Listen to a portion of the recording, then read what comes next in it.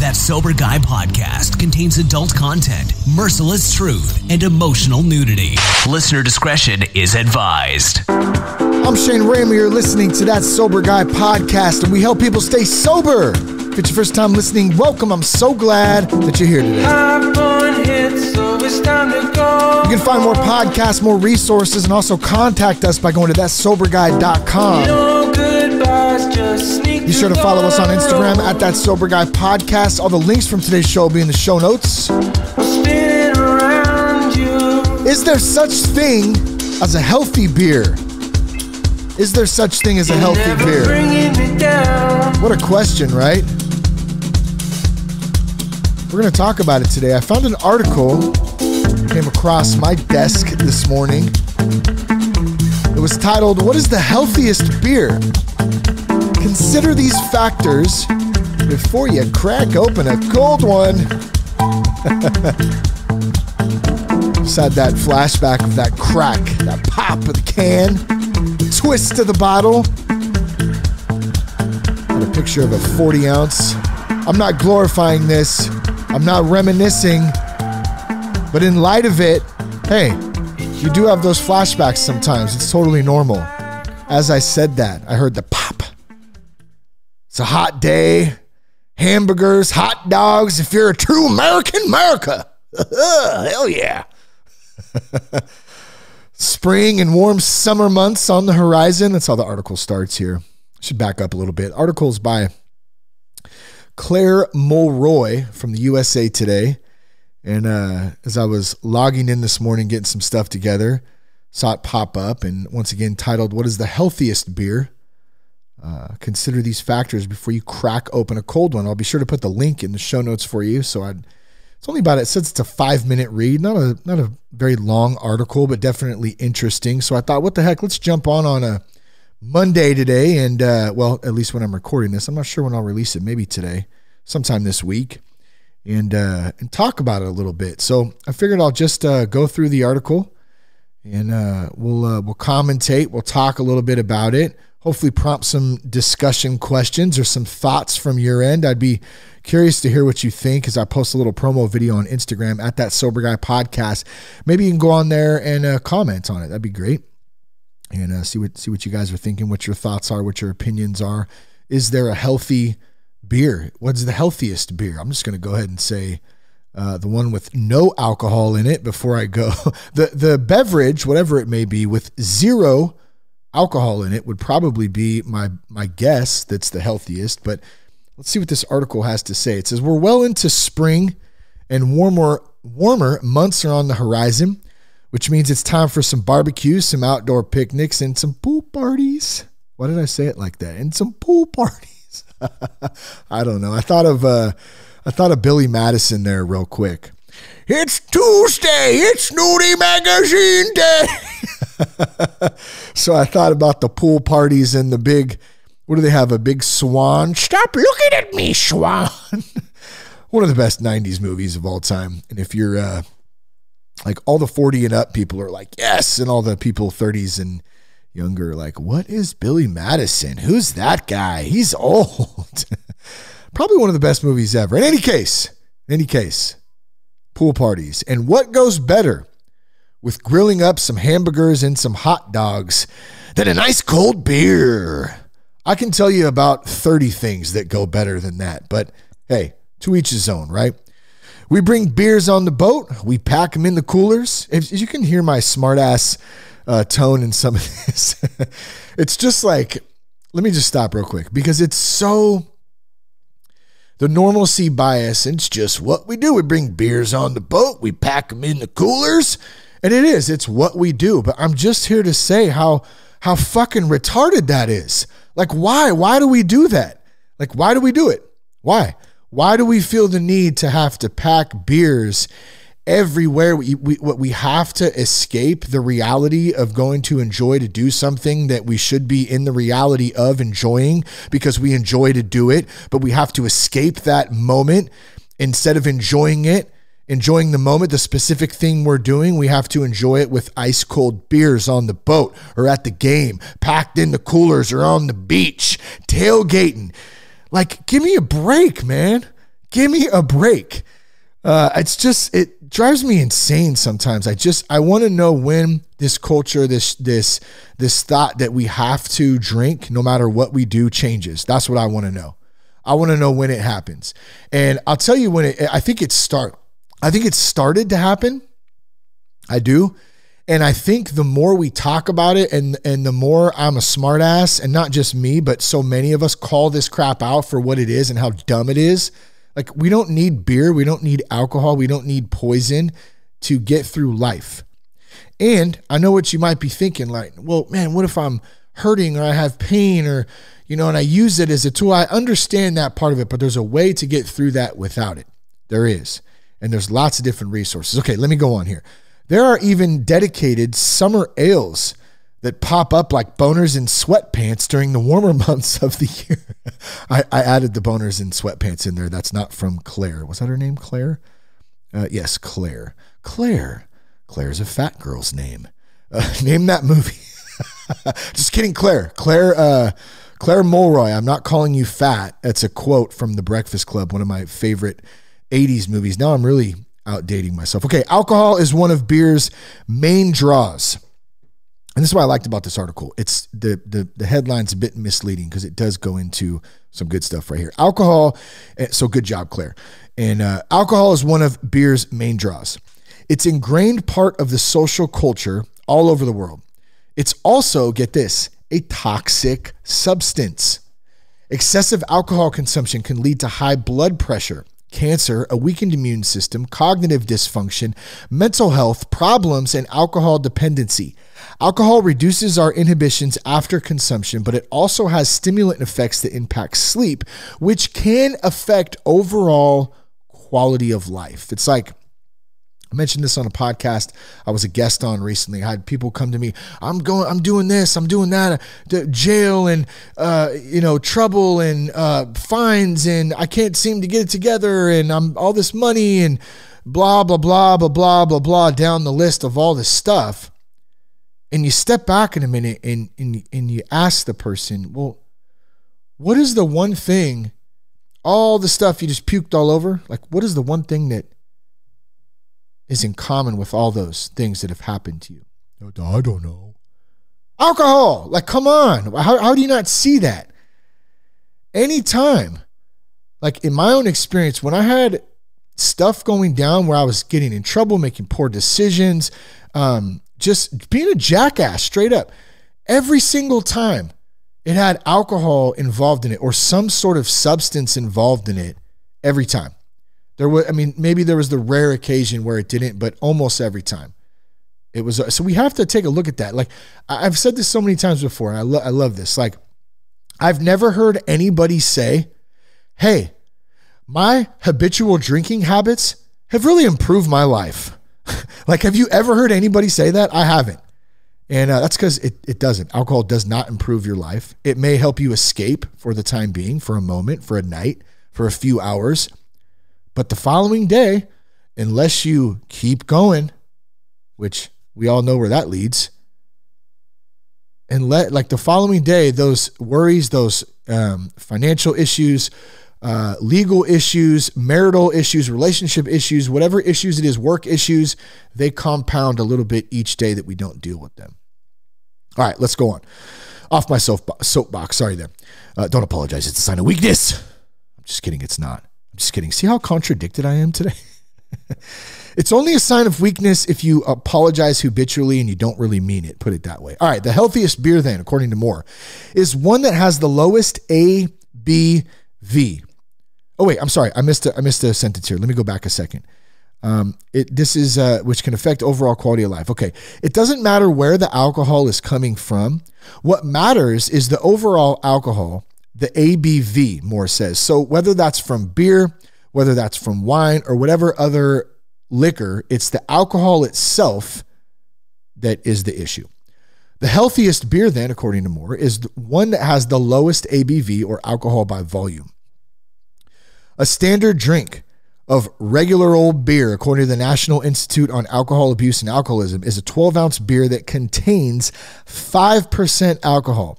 But a quick trip to the beer aisle can have you buying a 6-pack with upwards of 8% ABV, or some as high, if we're going to get into that malt liquor, son, 18%. That's what I used to drink. I used to drink a lot of different stuff, but I used to love the malt liquor with the high ABV because it got you tore up quick. Why would you not?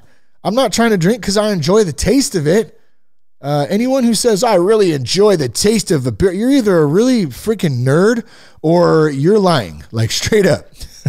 You're a beer nerd. And whatever. I don't like the taste of it personally. Ugh, not good. You think you're drinking one beer, but you just had 2 drinks in one can. I want to look something up here. I want to see what the ABV. Let's go with Mickey's first.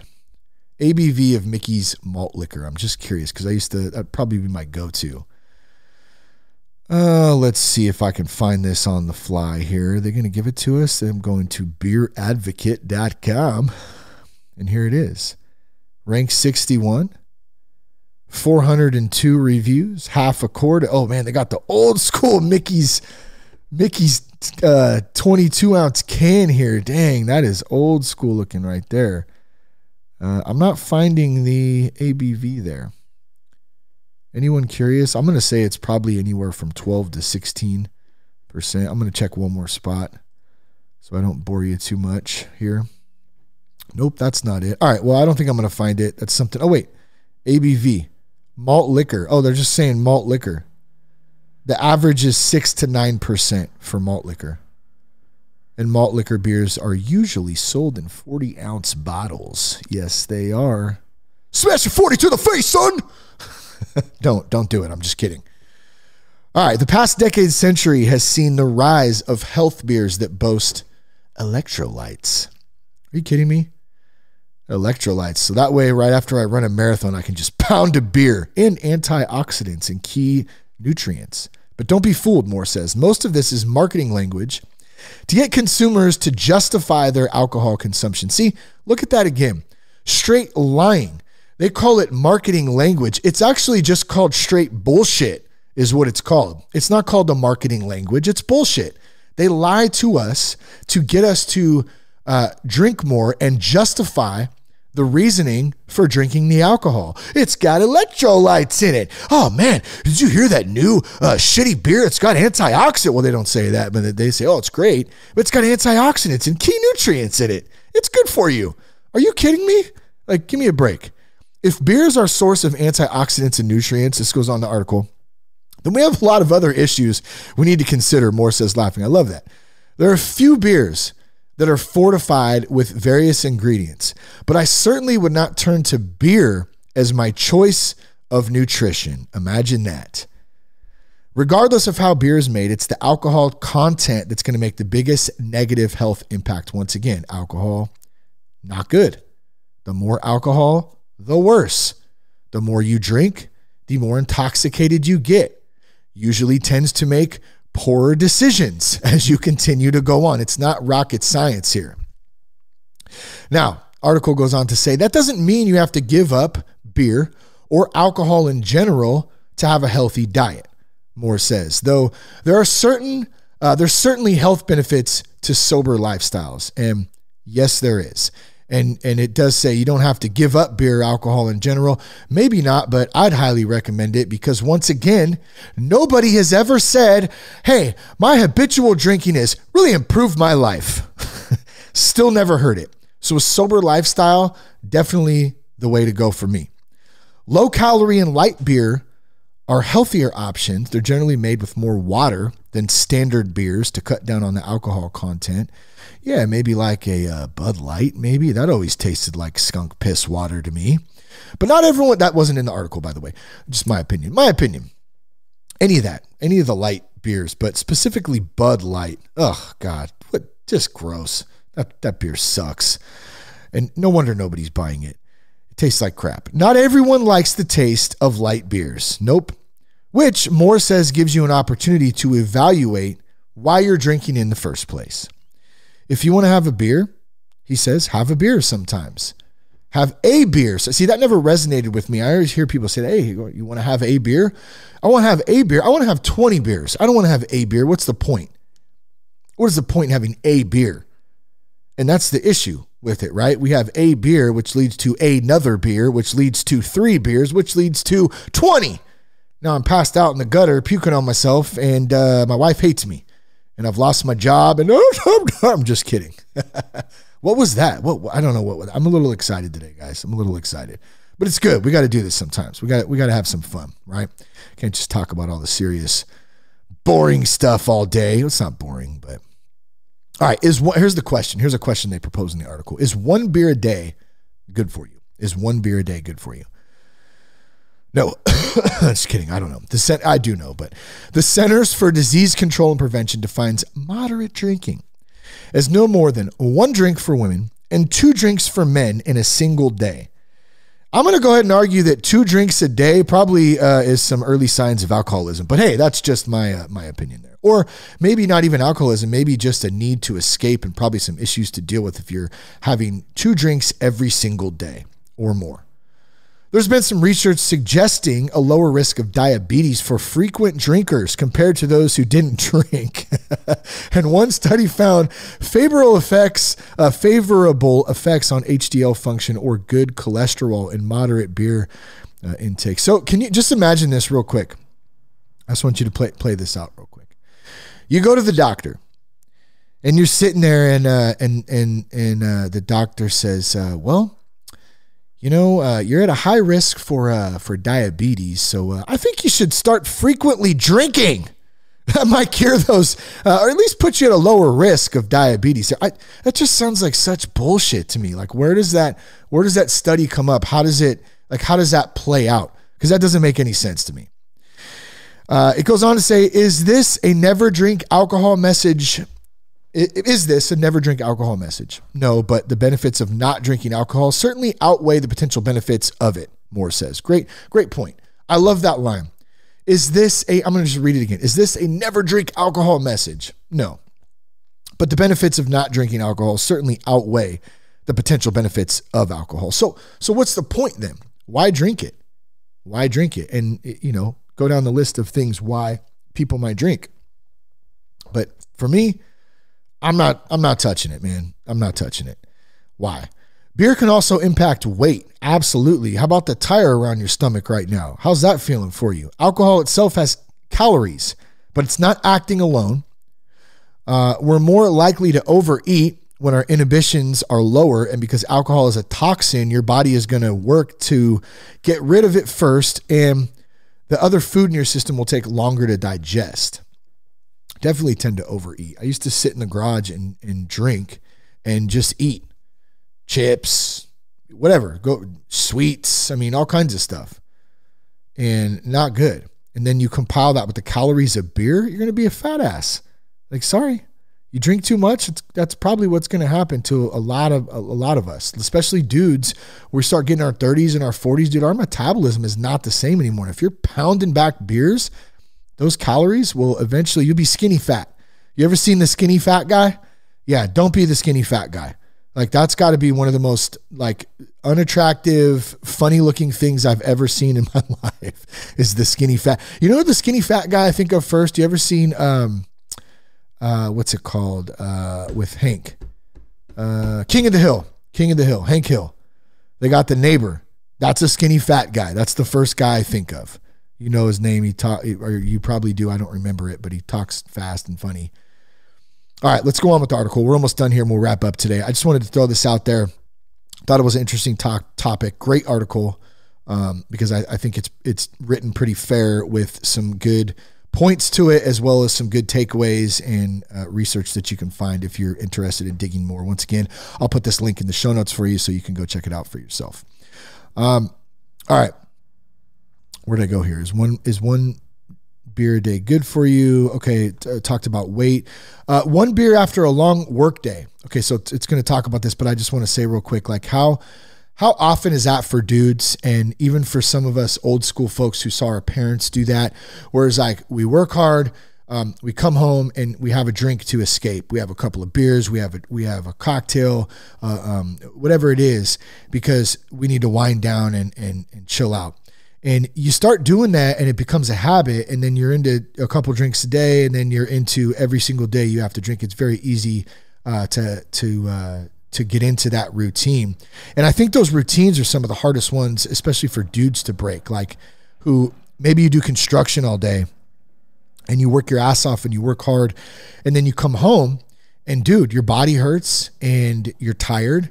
And dude, a great tool in that moment that sounds great is to have a few beers after a long day, because you can relax and it helps to alleviate some of that pain.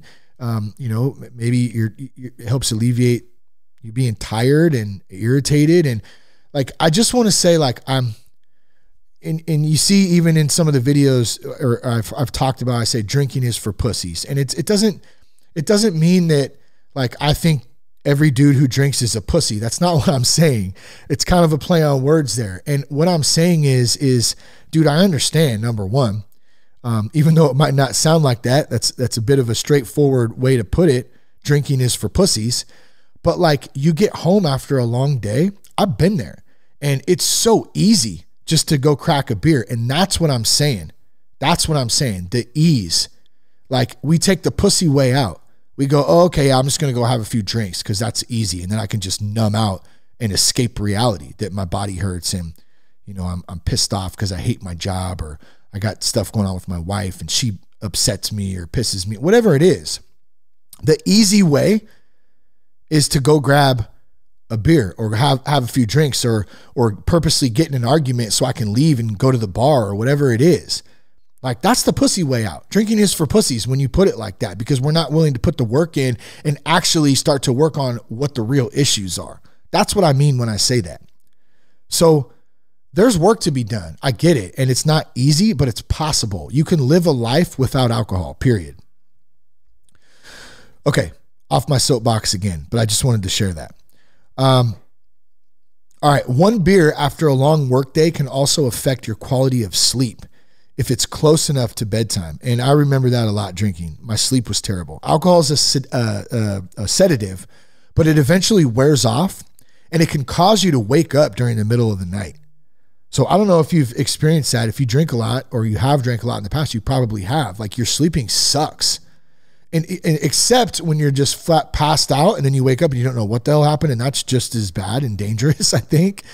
But like, your patterns are off. And if you get crappy sleep, you're going to be restless, irritable, and discontent. You're going to be pissed off when you get home from work. You're going to be wanting to escape reality. And the first thing you're going to turn to, because it's the easy way out and drinking is for pussies, is you're going to take a beer. You're going to take a drink.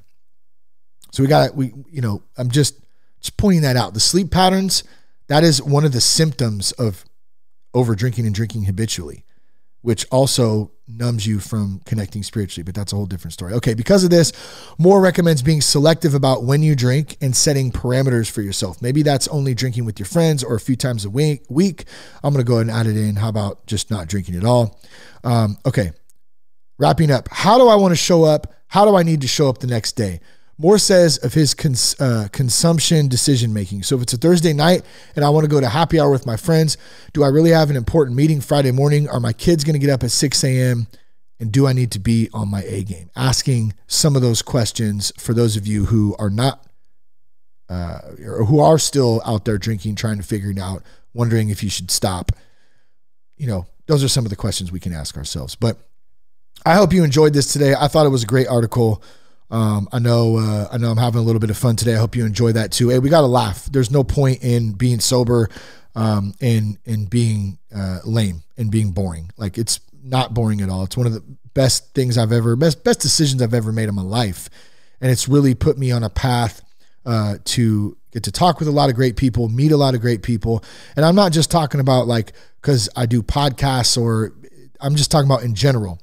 Just the conversations I get to have just on a regular daily basis out in my community, out in public, people asking, oh, you're sober? How do you do that? Like, how do you do that? And I love talking about it and sharing like some thoughts and experience and tips. And a lot of the time that rolls into, a spiritual walk, which then you can share a bit of that. just so many benefits, not only just the health benefits, but the emotional benefits, the spiritual benefits, the connection benefits to just being sober. It's like, what is the healthiest beer or the best beer for you? Oh, I drink Ultra because it's way light and it's less calorie. How about just don't drink? Why? How about just find something else to do? It's just so much better. And I can't stand these huge companies that are just literally having just a terrible effect on so many people's lives because of alcohol. And it's hidden in there. And you'll see that in the first part, when I mentioned in the first part of this article about the marketing that they do, they hide stuff in there, and it's just flat out BS, like period, flat out BS. So I hope you enjoyed the podcast today. Tell a friend, man. I'd love it if you shared the podcast sometime. That'd be great. If you want to quit drinking, you can go to thatsoberguy.com. We got all kinds of great resources there, including our 30-day quit drinking dude challenge. If you sign up, you get $10 off of that. Love you guys. Peace, love, and respect. Keep your blood clean.